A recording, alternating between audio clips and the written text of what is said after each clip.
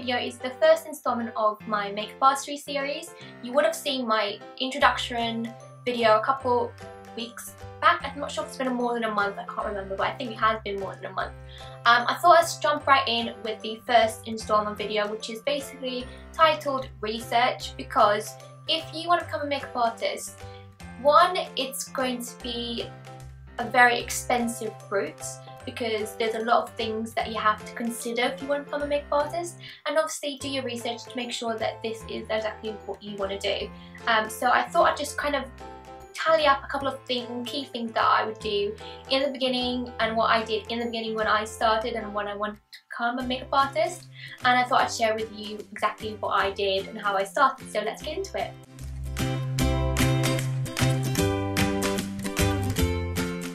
The first thing that I did, and the first thing that's got me into makeup artistry, this is basically a little inside story of mine, was my friend Rachel. She sent me a video, if I'm not mistaken, it was a hair tutorial that Michelle Fawn did. Now, I wasn't really into YouTube at the time. She literally got me onto that, and I remember clicking on her channel and there was some makeup tutorials and I decided to watch them, and it just got me inspired, and I was like, ooh, hello. And I was the kind of girl, all I did was a lip of eyeliner, lip gloss, a clear lip gloss, and that's it. That's all I did.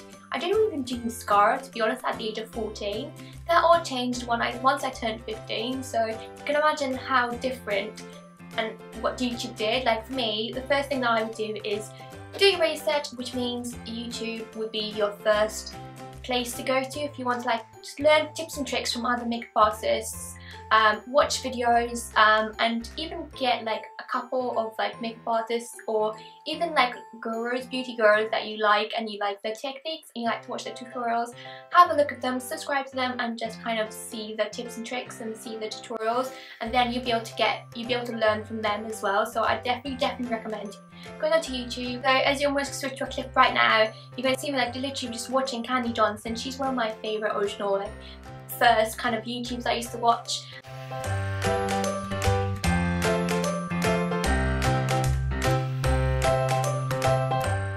We're also going to tell you about Rockabilly Bell. And then again, we work on drawing our little wing lines and connect them together. Then we just go back over and fill it in. Now it's time for our next essential step, curling those lashes. Her alongside Pixie Woo, Sam and Nick are amazing, and I definitely recommend Michelle Fawn for like the out there. She's like more of the original YouTubers out there, so those three I definitely recommend, as well as Jaclyn Hill. If you have no idea who Jaclyn Hill is, leave. Honestly, you cannot know who Jaclyn Hill is. Leave all the links up to those people down below. Those are ones that I literally tell you to go and watch. Their makeup is flawless. Candy Johnson's tutorials are just way too high, and like the costumes that she comes up with, she can literally manipulate her face into anyone and anybody. So definitely recommend you go check out Candy Johnson as well.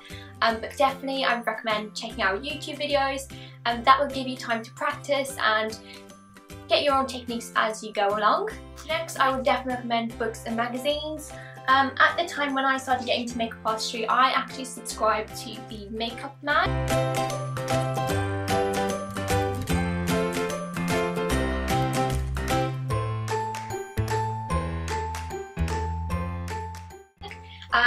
The Makeup Artist Mag. Now this one is obviously known for eye mats. This is their like magazine and stuff like that. I think I did like a year or 2 years. I'm not sure if I did a year or 2 years, to be honest, but I did like a subscription with them, and every 2 months I got one of the magazines. Now I've got a number of different ones from them, and they are so inspiring, especially if you like effects as well. You get the option to either go for a beauty one or the special effects like cover, and then obviously even inside probably slightly different, I'm not 100% sure, but if you've got different types of like, you've got beauty, you've got makeup stuff, this is of the Hunger Games.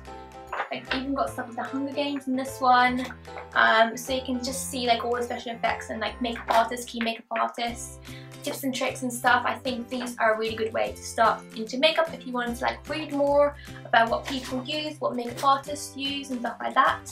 Definitely recommend that. Also magazines. Magazines are like something that you need to have a look at. I think personally you gain a lot of like different tips and tricks and fashion shows, what's on the runways, and just kind of adapt and just kind of be creative and explore different like ideas. This one is actually from a makeup brand. It's called the Makeup Store, and this one is an issue number 19 and it's called the Color issue. Now I really like this because it gives you all these different types of like looks, and they're totally out there and they're totally different.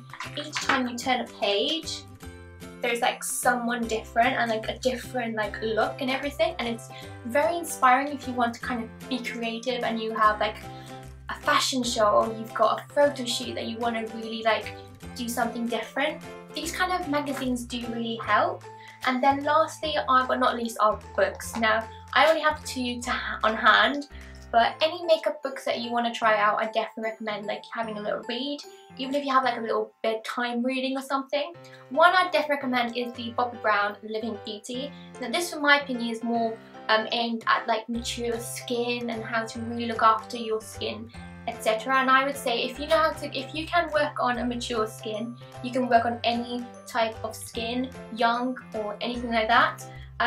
They always say that it's amazing how you can turn anyone into anybody and make everyone feel so beautiful inside and out. So I definitely recommend you check out the Bobbi Brown book. It's one of my favourites and I really do love that one. And another one that I had to include is the Lauren Conrad.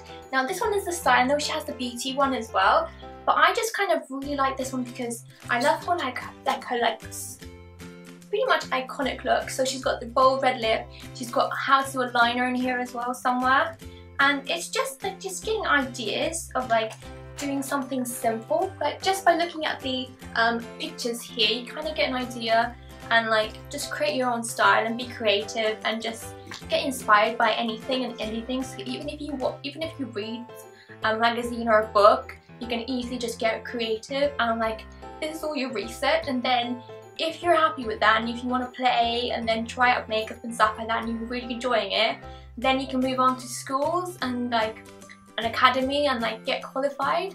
But that will be in my next video. So I hope you enjoyed this quick little research video. Stay tuned for my next video, which will probably be about schools and getting qualified, and most probably go into like pro cards and stuff. So if you want to know more about that, give this video a thumbs up so I know. And if you stayed all the way to this minute, do subscribe. The button will be down below if you haven't already. It means so much to me. It's free, and I know you guys are gonna love seeing more of this series. So thumbs up, as I said, subscribe if you haven't already, and I'll see you guys in the next video.